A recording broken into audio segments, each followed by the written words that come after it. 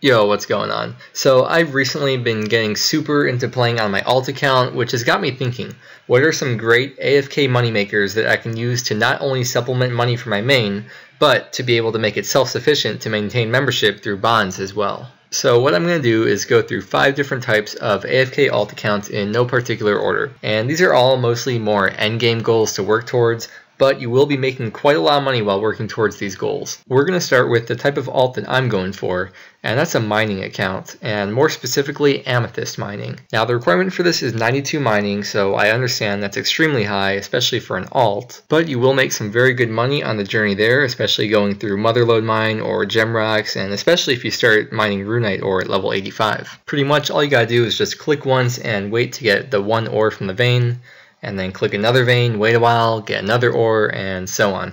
And they're worth about 3 to 4k each depending on the prices. One full inventory is worth 100k, and you could generally expect to mine around 100 per hour, which will net you 300 to 400k, which I think is really good considering how little attention you have to give it. And the bank is literally just steps away from the mine. With this type of alt account, I know it's a long mission to level 92, but one day you'll look at your bank and take out your amethyst ore and price check it and just say to yourself, wow, I'm rich. Moving right along to the second type of alt account is a fairly self-explanatory one, but this is a cooking alt, and I would recommend cooking at the Rogue's Den because of how convenient the bank is. The reason why I would recommend a cooking alt is because it's very satisfying to see how fast you gain cooking experience.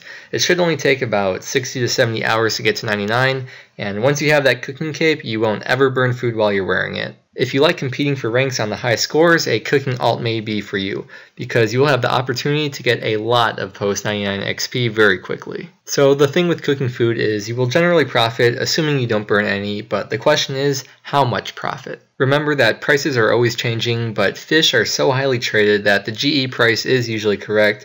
Monkfish, shark, anglerfish, dark crab are all normally around 100 GP profit, but karambwans usually have the highest margin of profit, reaching almost 200 GP for each sometimes. So just go with whatever gives the most XP for the amount of profit you'd like to make. You'll be making 3 to 6k profit per inventory of fish, as well as around 6k XP per inventory, which isn't bad at all for such an easy and AFKable skill. The next type of alt is a teletab alt. The minimum requirements for this are 40 construction so you can build an oak lecturn in your house, and 25 magic so you can cast varrock teleport. You will need the best kind of servant possible for your construction level, and I would highly recommend getting level 50 construction so you can hire a demon butler. Those 10 extra levels aren't going to hurt you, and if you do that, you can build an eagle lecturn, which will give you access to even more spells. What you want to bring with you is a lot of cash so you can pay your butler, as well as all the casts for the spell that you can afford. If you have the corresponding staff for the spell, make sure you bring that so you can save money and inventory spaces.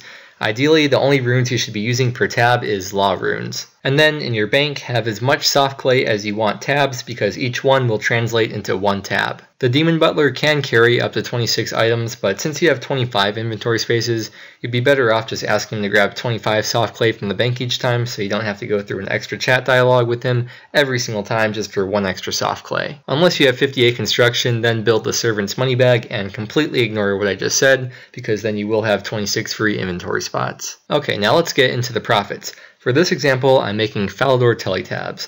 My inputs are 311 GP and my output is 580 GP. After servant costs and GE margins and whatnot, let's say that's 200 GP profit per tab. You can normally make around 1,000 to 1,100 tabs per hour, which comes out to over 200k GP per hour. And you could also get anywhere from 40 to 60k magic XP per hour depending on what spell you're using. Higher level spells mean more XP but don't necessarily mean more GP. You will need higher level lecturns to create teletabs with higher magic requirements, so you will need to get your construction to higher levels as well. Check the current GE prices and find a good trade-off of XP to GP and find what teleport spell works best for you. Overall, this is a very AFKable method with fairly low level requirements, so I would recommend trying this one out and see how you like it. The fourth type of alt account I'm going to be showing you is very reminiscent of a cooking alt, but this one is going to be for fletching. Fletching again is pretty self-explanatory, but as your level gets higher, you can cut and string higher bows, but that doesn't necessarily mean more profit. Stringing will always net you more profit and XP per hour than cutting unstrung longbows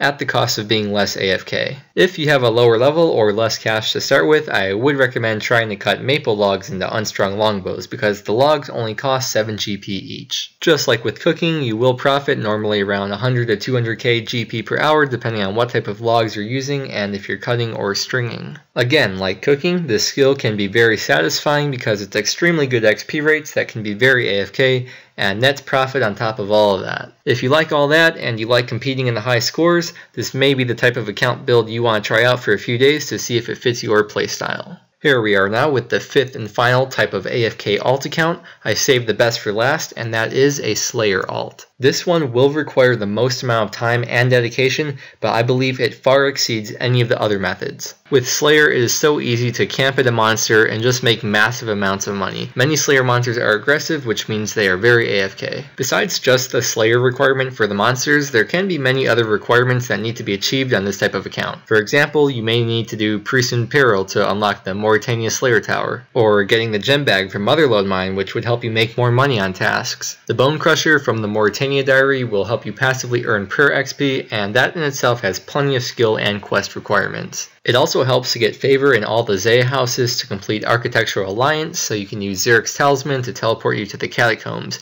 which is where you can complete a lot of Slayer tasks. And there's so many other things to unlock to make a Slayer alt more efficient, like Slayer Ring, Slayer Helmet, Herb Sack, and just so many others. But it will be well worth it, and as your Slayer level goes up, some of the notable monsters are Dust Devils at level 65, Kurask at 70, Skeletal Wyverns at level 72, Gargoyles at 75, and then the final goal, which is Abyssal Demons once you reach level 85 Slayer. Once you get 85, you can camp Abyssal Demons all day.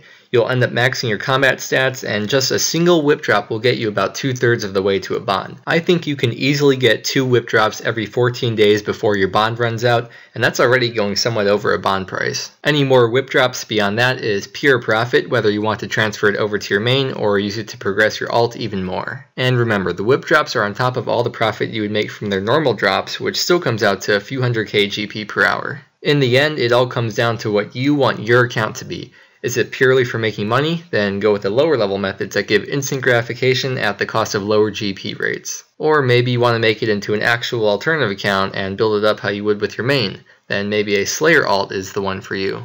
And don't worry about committing to one single method. You can always change it up and move on to a different skill if that one's not working out. So I hope I was able to give you some perspective and ideas on how to build an alt account, or even inspire you to start working on one. If you have any questions, issues, or want to share your own ideas, please leave a comment with your thoughts. I really would like to hear them. If you enjoyed the video, please give it a like. Every person helps.